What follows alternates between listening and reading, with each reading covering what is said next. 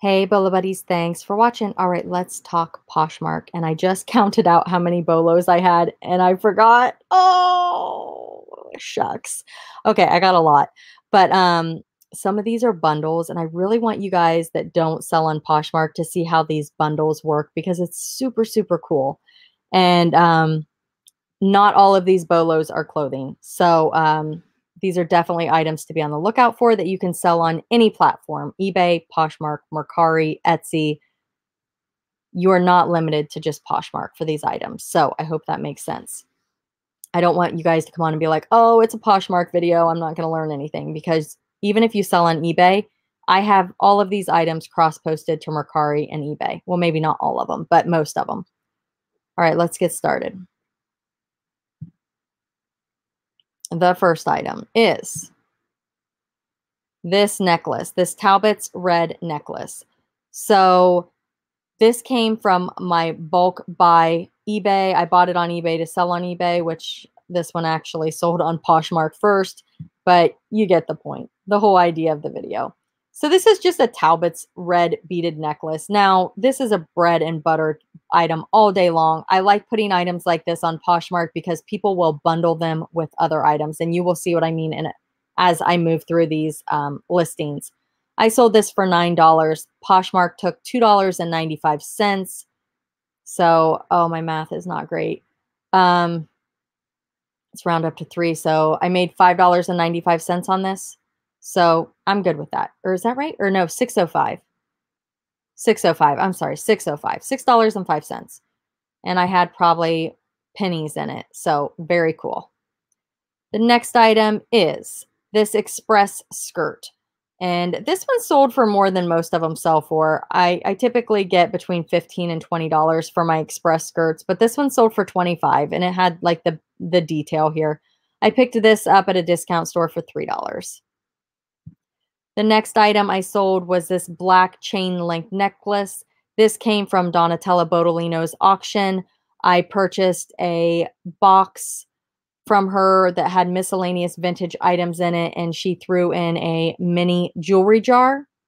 And I've sold a lot of the pieces of jewelry already, but this is another one. Again, not a huge bolo, but things like this are so easy to put up on Poshmark, and people lot them with other items. So this sold for $8. Poshmark took $2.95. I think it's either anything under $10 or $15, they automatically take $2.95. After that, it's 20% is what they take. Shipping is $7.11 for if they create a bundle of 10 things and it weighs under 5 pounds, they're paying $7.11, which is a really great thing about Poshmark. So $8. Oh my gosh, I'm so sorry. $8 minus $3. So I made like $5.05 on this. But the box that I bought from Donna, I paid $25 with free shipping. So I already made $5 back on one single necklace that, some people might not even have listed. So yeah, definitely something to think about. The next item are these lot of 10 ties. I have other ties that are lotted up like this as well, and I'd really like to sell them all. So come make me an offer. I have them on eBay also. eBay, Poshmark. I don't know if I put them on Mercari or not. I cross-post most of my items using List Perfectly. But yeah, I sold these for $20, and I picked up a whole huge box of ties, probably over 100 ties for $5 at a garage sale. It was like a moving sale, but it was a garage sale. The next item, this North Face shirt, I picked it up at a garage sale for $2, and I sold it for $17, and the buyer paid shipping. Another shirt from that same sale, $2, sold it for $19, buyer paid shipping. So on this listing, I used the new background filter that's on our Apple iPhones through eBay, and it makes it really white. I don't know how I feel about it. Like, it just looks like it's floating. Like, at least here the guy has a neck, What do you guys think? With, without, or with? What do you think? Tell me what you like better. Comment below. And the reason I say the eBay filter is because I listed this on eBay, and then I cross-posted it to Poshmark. So my photos came over from eBay. Next item, David's bridal veil. Um, it looks like this. This picture is horrible. I should redo it, but I just don't want to drag it out again. And I really don't know how to make that look good because either way, it's going to be touching my carpet. And I don't know. But stock photos, I think they're allowed on Poshmark. I never use it as my first photo. But this one, I really felt like it was necessary to really show the item. This is a retail arbitrage. I bought this off the David's Bridal website on clearance. I think I paid like $12 or $13 for it. Not, you know, it's retail arbitrage. You're not going to get those huge margins that you get when you pick things up at a discount store or you're buying like vintage and antiques and stuff like that. You're not going to get those huge margins. So bought it for 12 or 13, sold it for 38. I still like doubled my money and got my money back. So that's still good. But again, you guys can go on websites and look through their clearance and buy it and resell it. I used to do it all the time. I don't do it anymore because it's time consuming and the margins are not as good. And you have to be patient and find the sales. So this is a Bucilla Noah's Ark personalized birth record. It is a cross stitch kit. I sold this for $25 and the buyer pays the shipping. Poshmark took $5 because they take 20%. So I essentially get $20 and I want to say I paid probably $1 or $2 for this at a garage sale. The next item is this vintage Ceramica Excelsius. I can never say that, but it's 1985 and it's Jesus holding a cross. This is what it looks like on the bottom. It is numbered. I've done pretty well with these. I picked these up at the Goodwill. I think I got like 8 or 9 of them. Don't quote me on that number. And it was a certain price. They considered it Christmas, so I got it 50% off. But I've done really well. I've sold a couple others that were in my other what sold video. I can't remember what they sold for, but it was more than this one. This again sold for 25. But I think it was $8 with 50% off. So $4 for like 8 of them. So like 50 cents or something each. So these Ralph Lauren eyeglasses I picked up at a garage sale. It's probably been a year ago. They sat for a long time, but I paid $1 for them. And they were prescription, so I just put 4 frames only. And I sold these for $30 plus shipping, so definitely worth the wait. The next item is this Red Hat Society lot of pins, bracelets, watches, and more. So it's just a lot of the Red Pin Society items that I picked up at, I believe it was like a garage sale, and it was a bulk buy. And I just lotted these things together. Probably had less than $1 in all of it. Took a best off, or yeah, I took an offer of 10. Posh took their $2.95, so I got $7.05. Is that right? No, that's not right. Oh my gosh, why can't I do math? 10, 9, 8, 7. $6.95. I got 6. No, maybe it was $7.05. You guys help me. 10, 9, 8, 7. $7. $7.05. I was right the first time. Oh my gosh, I'm not going to try and figure it out anymore. You guys get the point. They take 20%. So Nike Zoom women's, I picked these tennis shoes up at a garage sale. I think I paid $3 for them and I sold them for $20. Buyer paid shipping. The next item is this vintage Wilson's suede skirt size 12. I picked this up at a garage sale with a fringe jacket that matched. I'm selling them separately. This is Wilson's Leather Experts. It's a size 12. If you guys do not know, vintage items typically run small. Always put your measurements. The person did open up a case. They said that the item did not fit them, that it was too small. It was not a normal size 12. And I said, well, the item is vintage.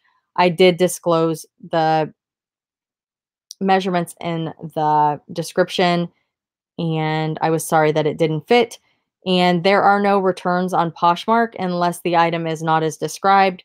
So Poshmark did take my side on this and did not allow them to return the item because I had the measurements posted. So always be sure to put measurements in the description. It is worth your time.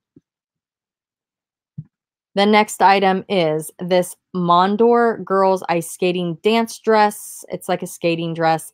I picked this up at a garage sale for $3 and I sold it for $35 and the buyer paid shipping. The next item is these retired Stampin' Up! Wood-mounted rubber stamps. I get these at garage sales all the time. I actually have a huge lot. I mean, I'm talking hundreds listed, but the shipping is probably just too high and it's not selling. Maybe I'll end up unboxing it and parting them out. I'll probably make more money that way, but it will be a lot of work. And for now, I've just got it like as a wholesale item in my eBay store. So this one sold for $15 and the buyer paid shipping. The next item are these ice hockey scrapbook stickers. I always pick these up at garage sales if they are cheap and I can bulk them together. I probably have less than 10 cents in all of these. Sold them for $10 and the buyer paid shipping. The next item is this vintage angel food cake cutter. I picked this up at a garage sale for $1.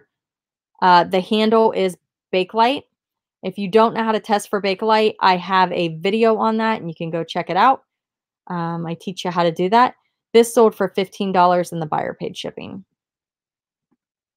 The next item are these origami out lockets, charms, and plates.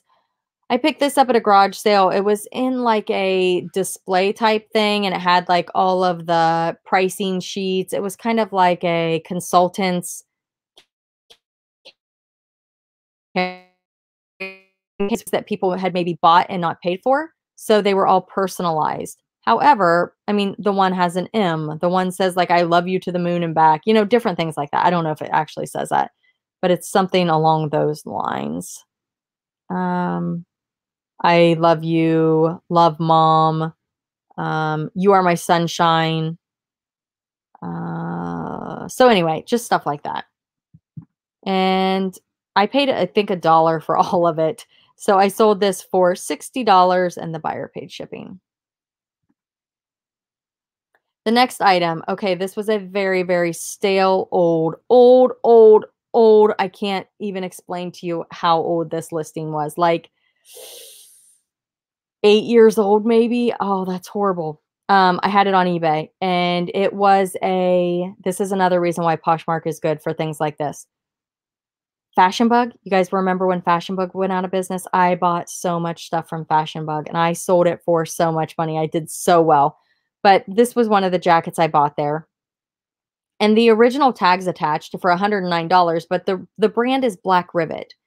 And nobody's really heard of Black Rivet, but it's super cute when you put the neck up, I think. But I think what sold this was the fact that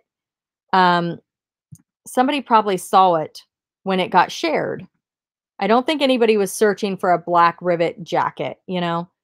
I'm guessing, I'm sorry, you guys, my eyes are really bothering me right now. You know how when your eyes get dry? I feel like I'm blinking. It's almost, it's getting close to 1 a.m. here, so I'm getting very tired, but sometimes my eyes get dry.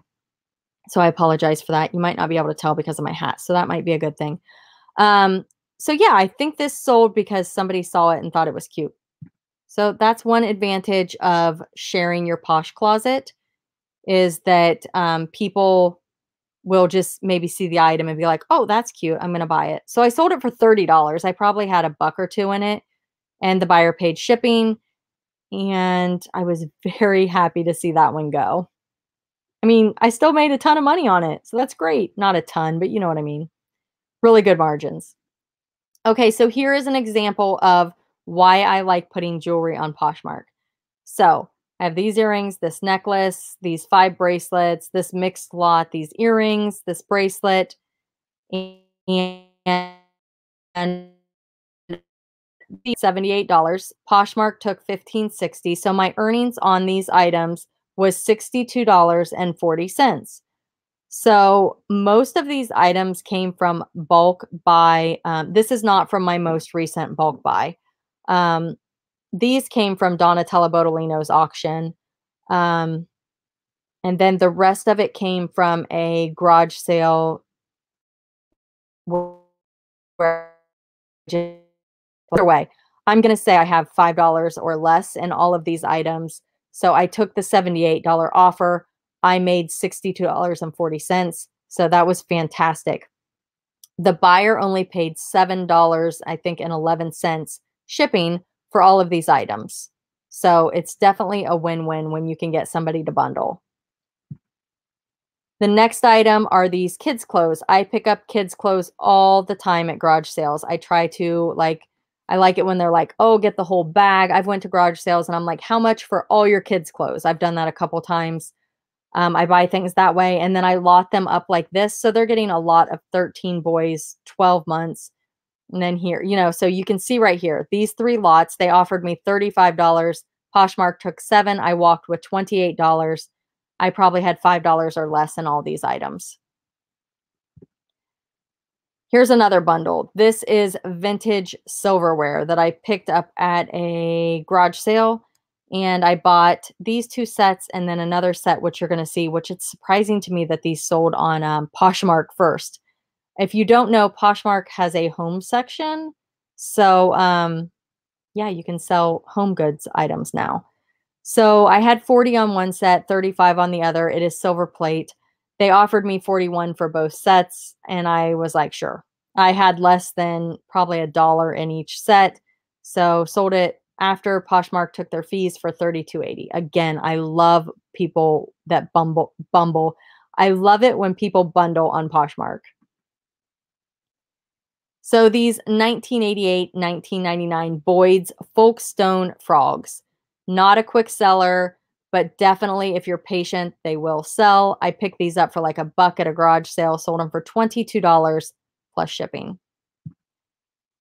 Here's another Express jeans. I picked these up at a discount store. I probably have about $3.50 in each one. So let's say $7 total. They offered me 50. Poshmark took 10. So my earnings were $40 minus the $7 that I invested in the item. So pretty good profit there. Again, a nice little bundle. The next item are these Victoria's Secret bras. And you can see they bought all of these bras. So again, bundling, they paid one shipping price of $7 and I think 11 cents. I sold it for $125. Poshmark took 25. So I got $100 for what? 3, 6, 7 bras? Yeah, 7 bras. These came from a discount store. They are marked through they're either black lined or something of that sort so that they cannot be returned to the store. So they're new without tags. So $100 right there. Boom. Love it. It was exciting. The next item, again, 2 more Victoria's Secret bras. $40. Posh took 8. I got $32. I think I paid around $3 each for these. The next item are these 2 men's express button shirts. Paid $40. Posh took 8. I got 32. These were around $3 each also. Here's that other set of silverware. I sold this one for $25 and the buyer paid shipping. And you guys look, this silverware is not in great shape. I mean, look at it. It's not good. And it's still sold. The next item are these 3 Cacique skirts. They're swim skirts. I sold them for $50. Posh took 10. I got 40. I had approximately $3 each in these. This Anna Lee doll, I won this from T on YouTube channel Auctions for You. They do online auctions on her channel and on Donatella Bodolino's channel. But I was in their live show one night and they did an auction and I won this little Anna Lee doll. And I listed her and she sold super quick for $25 and the buyer paid shipping. So I had 0 money in this because I got it free during a giveaway. So super exciting. And if you guys have not checked out Auctions for You, there's a link down in the description of the video. It's towards the bottom, but definitely go check that out. It's a great place to source. The next item, I had just done a video on this and I found one at the Goodwill for $1 and I sold it really fast for $15 and the buyer paid shipping. Not a huge bolo. It's a bread and butter bolo. Vintage 1981 Nativity collectible. The next item are these two bras. I got these at a discount store. They are marked through, but they are new without tag. Well, actually, the first one's new with tags. Maybe that one. I think actually I got these on a bulk buy on eBay. Yes, I did. I'm wrong. I'm sorry. A bulk buy on eBay. And they ended up being about $5 each, but I bought a huge box full. Someone was wholesaling them. But $40 is what they offered me, so I had about 10 in it. And Posh took 8, so $32 was my earning minus the 10 I had in them. So I made $22 profit. The next item are these ballet shoes. I picked these up at a garage sale for about 50 cents. I sold them for $10, and the buyer paid shipping. The next item are these barrettes and these sandals. Again, you know, would I have sold these barrettes if the person wasn't buying the sandals? Probably not, but it ended up working out. It was a nice little bundle. I sold it for $38. Posh took $7.60, and my earnings were $30.40 minus the cost of the items. These sandals were, again, same as the veil that I showed you guys earlier. I got that on the David's Bridal website. And I want to say those were between $5 and $10 for these sandals. And I have so many of them left. I would not do it again. So lesson learned. I am selling them, but they are a hard item to sell. So they're slow, long tail. And then the barrettes were a garage sale. All right. Let me try and get this back open. Okay. Thanks for watching. And again, sorry for all of the blinking. I'm going to try and do one more video.